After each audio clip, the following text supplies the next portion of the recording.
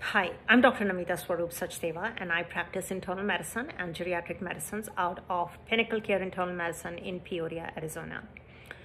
This video was made for our patients in an effort to answer some of the COVID-19 vaccine questions that seems to be coming up again and again. So without much further ado, I'm going to dive straight into the questions and try and answer them to the best of my abilities. So in the US currently, there are 6 vaccines that are getting federal government support. The vaccines that have been approved under the EUA or Emergency Use Act are 2, and they're available in Arizona. Number 1 is the Pfizer BioNTech vaccine, and number 2 is the Moderna vaccine. Question number 1, how do these vaccines work and which one is better? Both the vaccines are very similar. They are both mRNA vaccines. These are new types of vaccines that were produced to protect us against getting serious or severe COVID-19 infections. These vaccines do not have any live virus and hence are incapable of causing infections themselves. These vaccines are intramuscular, and once injected into our muscles, it will start the process of making our bodies build up an immune response that will remember how to fight the virus that causes COVID-19 infection if we were infected by the virus in the future. The messenger RNA is not able to get into the nucleus of our cells and will not alter our DNA in any way. It is destroyed once the immune response starts to build up. Both vaccines are equally effective. They both require 2 shots, a priming dose followed by a booster shot. The interval between Moderna doses is around 28 days, and the interval between the Pfizer BioNTech vaccine is 21 days. And you are supposed to have adequate immunity 10 to 14 days after your second shot. Pfizer is approved for people over the age of 16, whereas Moderna is approved for people over the age of 18.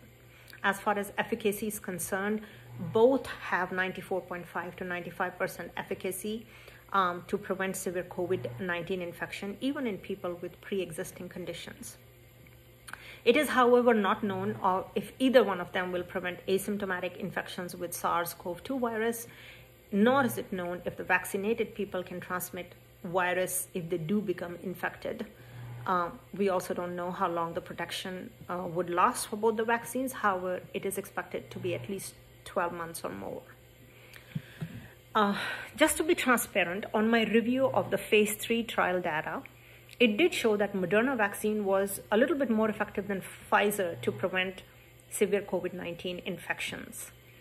The side effect profile of Pfizer vaccine looked better than Moderna vaccine. However, these percentages are tricky because some of these were based on very small numbers. So for example, in Pfizer trial, one of the patients got severe COVID-19 infection, and that brought their numbers down, making Moderna look a little bit better.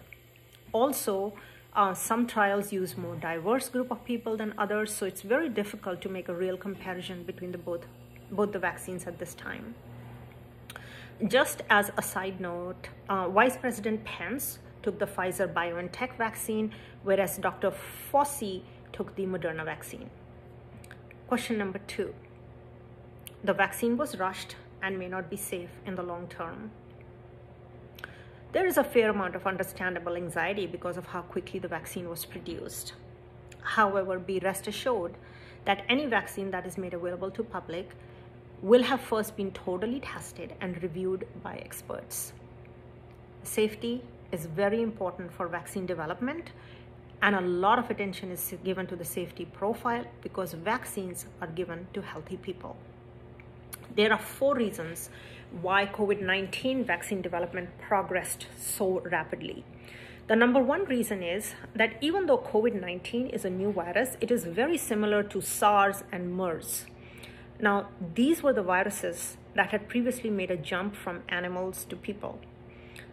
Because of the SARS outbreak in 2003, researchers had already started developing strategies and potential targets like the famous spike protein. So they had a head start, which definitely helped. Number 2 is new vaccine technology.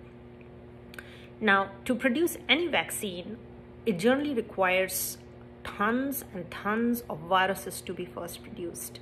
This is very time consuming. So scientists were already working on the mRNA technology for the last 10 years, and that helped. Number 3 reason was the ability now to test and develop hundreds of vaccines candidates simultaneously using different technology and different targets. And this helped a lot. And number 4, and probably one of the most important reasons, was that there was an unprecedented financial support. Governments across the globe provided financial backing for vaccine development, including the US government, which obviously helped. Now, as far as long-term side effects, based on historical data, if you don't see a safety concern in 2 months, it is not likely for a vaccine to have any long-term adverse effects. FDA did a review of vaccine literature, and 2-month safety data was reviewed by FDA before granting the emergency use authorization for the vaccine. Question number 3. What are the side effects of the vaccines?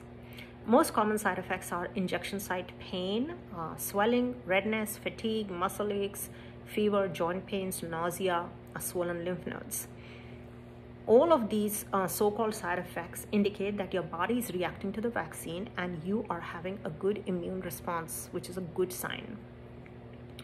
There have been some cases of severe allergic reactions, and that can happen within a few minutes to 1 hour after you get the vaccination. The allergic reaction may present with difficulty breathing, swelling of the face and throat, a fast heartbeat, dizziness, and weakness. So far, there have only been a handful of cases of allergic reactions to the vaccine, and none of these patients required hospitalization, and there were no casualties or fatalities secondary to the allergic reaction. For mild side effects, just taking some Tylenol, using ice pack at the injection site, and resting for a day is good enough. For severe allergic reaction, you might need some medical intervention, something like an EpiPen or steroids. To make sure that everyone is safe, people are monitored for around 15 to 20 minutes after getting the injection, and there are provisions available at most injection sites to take care of people who might have some kind of an allergic reaction to the vaccine. Question number 4, who should avoid taking the vaccine? Anybody who has severe allergic reactions to the ingredients of the vaccine will have to forego the vaccine. The most common reason for allergic reactions is the polyethylene glycol that is present in the vaccine, or PEG. PEG is commonly used in osmotic laxatives like the colon prep for colonoscopy. It's also used in cosmetics.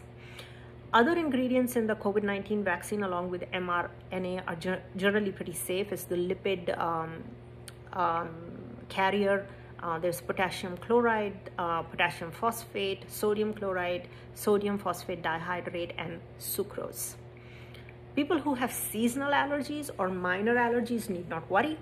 If you're concerned, it will be best to reach out to your healthcare providers with any questions or concerns. Question number 5. Is it safe in pregnant women and breastfeeding women? Unfortunately, there is no data that is available for pregnant women and breastfeeding women at this time. If you are at high risk or COVID-19 vaccine has been recommended for you, I would suggest that you please discuss it with your healthcare provider before getting the injection. Question number 6. Is it safe for people with decreased immunity, people who have cancers, people who are immunocompromised, people who are currently on immunosuppressive medications or chemotherapy? It is considered safe, and it is recommended in people who have compromised immunity because COVID-19 infection seems to be worse in people with decreased immunity. However, people who are on immunosuppressives or chemotherapy or steroids might not be able to make adequate immune response and hence might not be adequately protected. Question 7. Can I go back to normal life after I get COVID vaccine? COVID vaccine is going to protect you from serious infections that require hospitalization.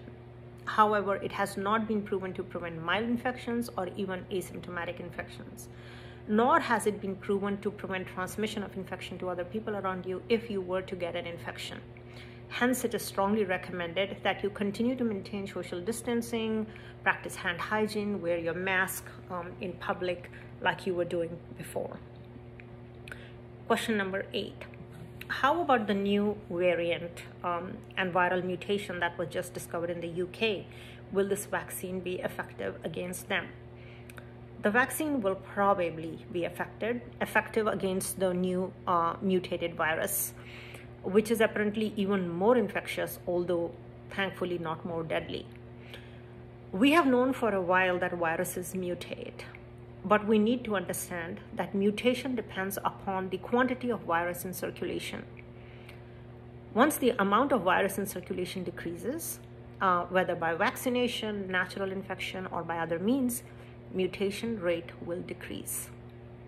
This is all the more reason for us to get vaccinated. At least 80 to 90% of the population needs to develop immunity by vaccination or otherwise to prevent future problems caused by the virus. Question 9. What if I've already had COVID-19 infection? Can I skip the vaccine? CDC is recommending that you still get the vaccine, as immunity secondary to natural infection lasts for about 90 days and vaccine is supposed to last longer. Question number 10. Have I, Dr. Sachdeva, received my vaccine yet? Absolutely. I got my first dose of Pfizer BioNTech vaccine on December 28. And here's my card. Dr. A. Sachdeva also got his vaccination along with me. We are both doing fine after the vaccine. I did experience a low-grade fever, some tenderness at the vaccine site, and it lasted for around 24 hours, and Tylenol and an ice pack was quite effective.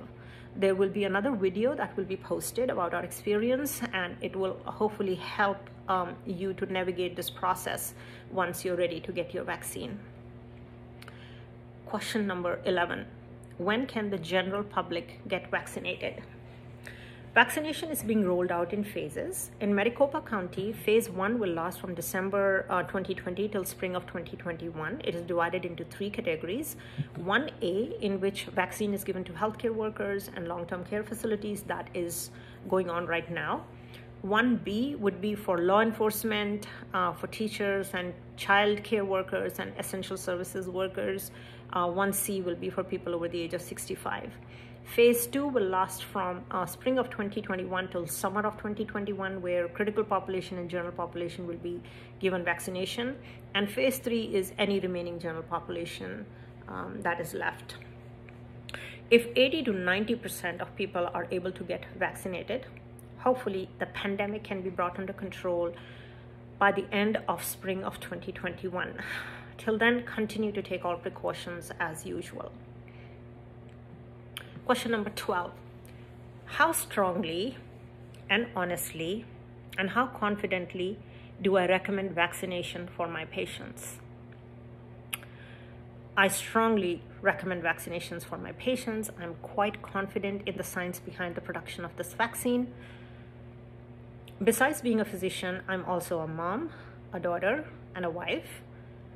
And I would not knowingly take a chance that can potentially prevent me from fulfilling my responsibilities and obligations. Taking the vaccine is the smart thing to do. If we have to get back to normal life and end this pandemic, we will need the support of all. COVID-19 infection can not only be deadly, but now we are seeing quite a bit of long-term complications secondary to the infection that significantly impairs people's quality of life, including chronic lung disease, heart diseases, stroke, memory problems, sight problems, and even teeth, gum, and eye problems are being seen in people who have recovered from COVID-19 infections. So, ladies and gentlemen, go get your vaccine at the first chance that you get. Till then, take care, take your precautions, stay healthy, stay safe. Thank you.